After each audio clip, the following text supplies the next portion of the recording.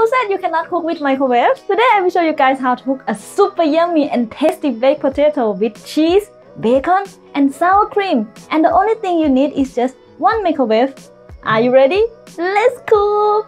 For me, this is a very good size to cook baked potato in microwave. Can you see? It's not too big and it's not too small either. But before I am going to cook, I will wash and clean the skin of potato first. Not very difficult. I just use a clean sponge to scrub the skin and remove the dirt because I will serve the whole potato. So let's make sure it's clean. Now my potato is really clean and wet, so I will use the paper tissue to make it dry.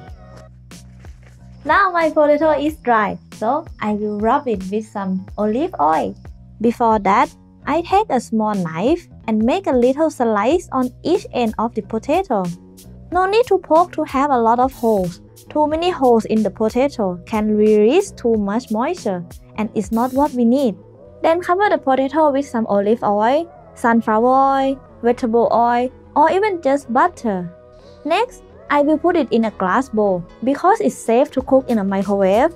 You can also use a ceramic bowl, but avoid plastic if possible. Now it's time to bake the potato in microwave. Let it cook for about 4 minutes at 900 watts. And don't forget to cover it if you want the skin on the outside not too dry. Yes, it's very easy to cook with the microwave, but trust me, it will be delicious too. Are you usually using your microwave for your cooking? If yes, let me know in the comment what for. Ooh, it's hot. I will not add too much because I don't want it too salty, I will put it back to the bowl to cook it again. Same duration and the temperatures at the first time, 4 minutes and 900 watts. During that time, I will just cook the bacon. I will cook it a bit crispy because this is how I like it. There is a lot of oil, so dry it up with a paper towel.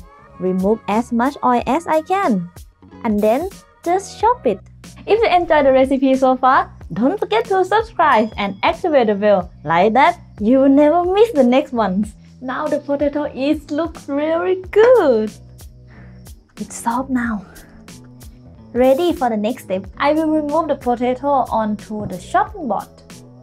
Use a small knife to cut it open.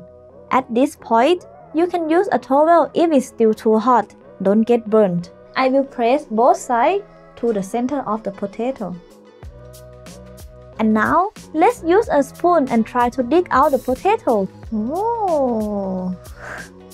Looks good! Then I will remove it to a bowl. I don't want to break the potato bowl, so I will just roughly remove the meat. I break one already, so I have only 2 left. This is looking good. Try to make it like that. It's time to add some cheese and bacon. I use cheddar cheese, but you can also use mozzarella or any cheese you like. It's yours, so make it the way you love it. Following is sour cream, some black pepper, a little bit of salt. Then mix it well. You can add some butter or some milk as well. That sounds great, right? What's important is that there are no big chunks of potato, and we are good.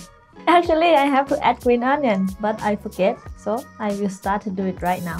I love green onion, so there is no way I will not add it. Then mix once again. Now the potato is ready to go back in the potato. Refill the potato until it's full.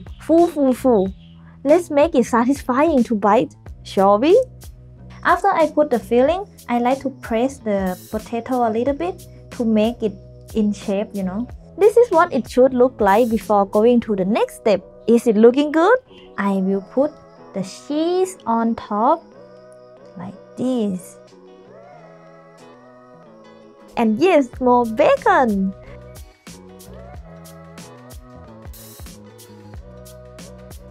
Then melt the cheese for about 2 minutes. And ta-da! How gorgeous it is! I'm really happy to cook a different kind of recipe for once. And if you guys enjoy and want to see more this kind of recipe often, let me know in the comments.